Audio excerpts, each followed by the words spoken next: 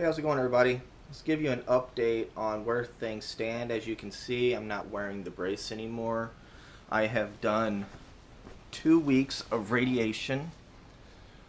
They were shooting radiation on each side of my face, shooting into my C1 of my neck. I was also getting radiation shot at my hip, into my pelvis area too, for my right leg. As time was progressing, my right leg was just hurting more and more and more.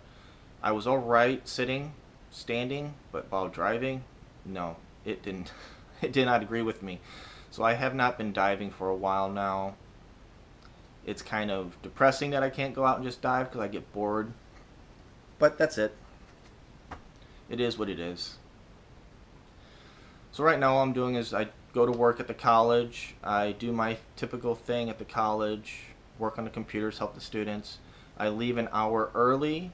I go and get radiation done every single day at 3 o'clock. They all know me by name now. Walk in, do my thing. Lay on the table. They put this mesh over my head that is formed just for me. I'll have a picture of it up here. And that mesh holds my head in the exact position, so every time I come in, they're zapping the exact same spot. And if I was to let this grow out, you could see where the radiation has went. You could see where the radiation has went by the hairline that I have going on here. There'll be a picture up there of that. While I was doing radiation, I wanted to actually do some video of the procedure. The quick 10 minutes in, 10 minutes out type of thing. They refused to do any video, but I could have stills, and they took some stills of me on the radiation machine with my phone, and that was the most that they could do. So I'll show those up here when I edit this. So I did the radiation for 2 weeks, and at the same time I ran my blood work to see what type of EGFR mutation I have. Depending on the form of EGFR mutation that I have, I could either get a port and have traditional chemo, or plan B, I'll just be on the pill. I'm hoping just to be on the pill. Fingers crossed, everybody. Good vibes from everyone, from all your viewers. During that time of doing the radiation, seeing the oncologist, I've been cleaning up things around the house, doing piddly things here and there. Jamie's been picking up a lot of slack on things that I can't do. I can't bend over, I can't pick things up. I've been watching a lot of YouTube.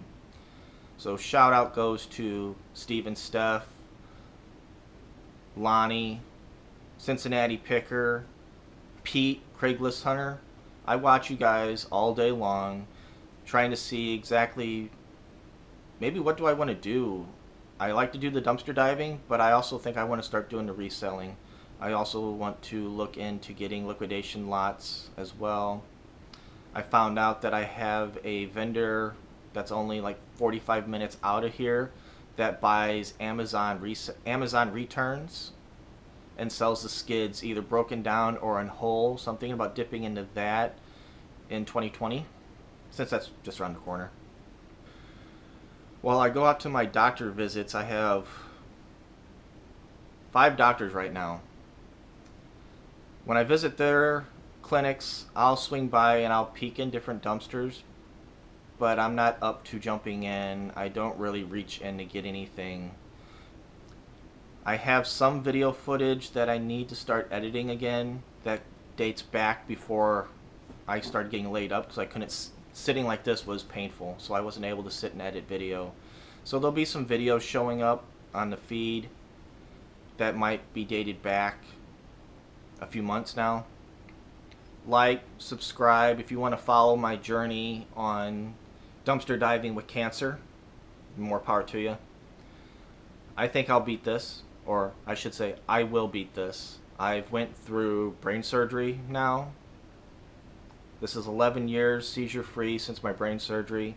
Now I got thrown this curveball. Right now I don't feel much different than I did back in we'll say May, before any of this even started coming on. If it wasn't for my neck hurting, I would have never known that I have lung cancer. I've never smoked, never been around toxic environments. And from what I've been told with this EGFR mutation, it's not something that I would have gotten from being around asbestos, being around cigarettes, being around other toxins.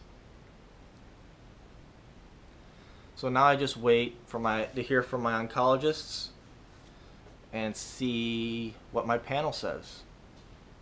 Again, I'm really crossing my fingers that I have this EGFR mutation exon 19. That's the magic one. Till then, I'll keep you guys updated.